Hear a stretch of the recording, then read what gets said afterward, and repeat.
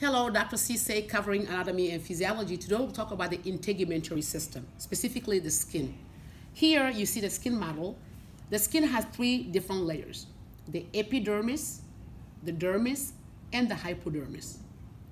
The epidermis itself can have either 4 layers or 5 layers. If the skin is thick, it will have 5 layers. If it's thin, it will have 4 layers. Here we have 5 layers on this one: the corneum, lucidum, granulosum, spinosum, and basal. Corneum, lucidum, granulosum, spinosum, basal. The way to memorize it: come, let's, get, sunburn. Those are the 5 layers of the epidermis. If you look at from the top here, you can see them here. Come, the corneum. Let's, lucidum. Lucidum is very shiny. It is in the palm of the hand and the sole of the feet. That's why they look lighter. Then you got the granulosum here.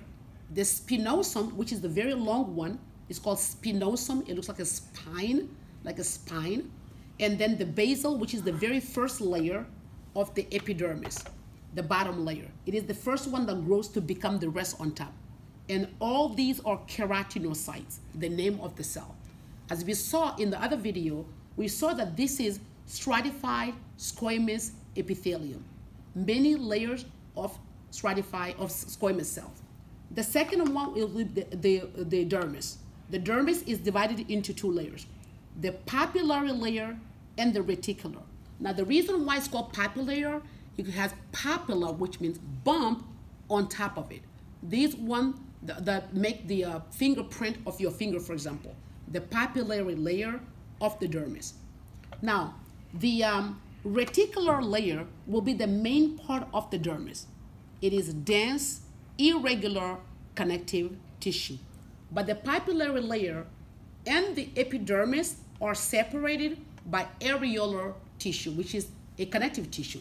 At the bottom here, you see the hypodermis, which is not literally a layer. It is just a space between the dermis and the bottom layer of the skin, filled up with fat, adipose tissue. Here you see a lot of blood vessels because the dermis has blood vessel. It's called, the dermis is vascularized. It has arteries and veins. The yellow lines are the nerves. These nerves can be different type of nerves because they're going to receive different type of information called stimuli, or one stimulus. For example, here you see free nerve endings. These are nerves that can detect temperature. And then you see lamellar corpuscle and tactile corpuscle. Tactile means touching, like light touch. Lamellar will be pressure, like deep touch. Here you also see the hair shaft, and you see holes on the skin called pores. These are the holes through which the sweat can come out from the sweat glands here. You see the sweat glands here. Here, this hair has a follicle. The follicle is nothing but the root of the hair. The hair shaft is the hair itself, okay? So here you can see the lamellar corpuscle, which is a nerve, the tactile corpuscle, also a nerve, free nerve ending, the sweat gland, and the duct of the sweat gland pour through the stratum corneum.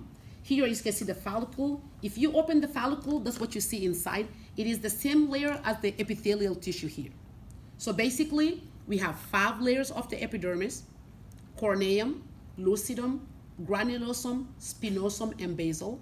We have 2 layers of the dermis: papillary, reticular. We have 1 in the hypodermis filled with adipose tissue. Okay? Thank you for watching, and I'll see you next time.